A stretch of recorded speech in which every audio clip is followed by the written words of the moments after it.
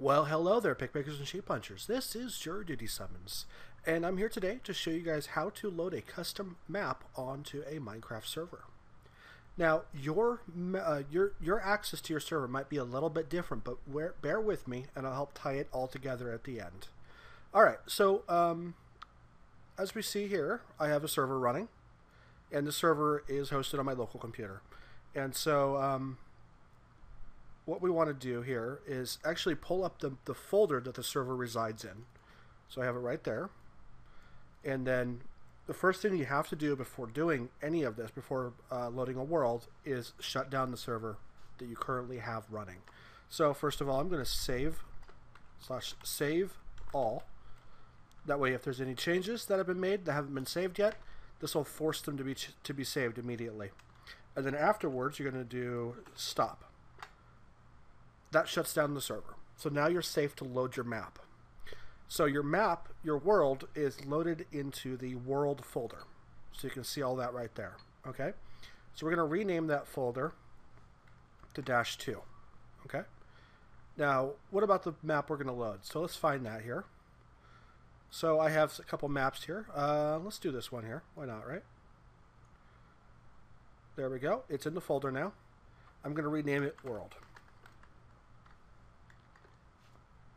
There we go.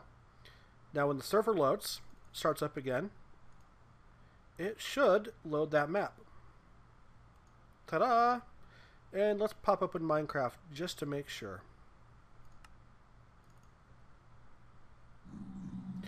So there we go. It worked exactly as desired.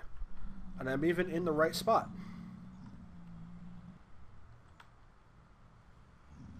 And my pigman spawner is covered in pigs. Well, anyway, that's all you have to do. So let me close this up real quick. Now, your map, your access to come on, get out of there, close it. Okay, your access to your server might be a bit different. For instance, if you have a website access to manage your server, you're going to have to find the equivalent to what we just did in the interface provided. If you need help with that, your best bet would be to contact the support for your company. But usually it's pretty easy. It'll just be the different folders and everything. Essentially what you're looking for is a folder with basically these files in it, and this folder in particular is going to be your world folder. So you need to look for that. So you can see the dim1, dim-1, you can see all those folders. That's going to be what it's going to look like. So there you go. If you guys have any questions, let me know. Oh, I do know that some hosts actually don't let you upload your own world folders, but they'll upload them for you. So just check into your host. And if you guys have any questions, let me know. Have a great day.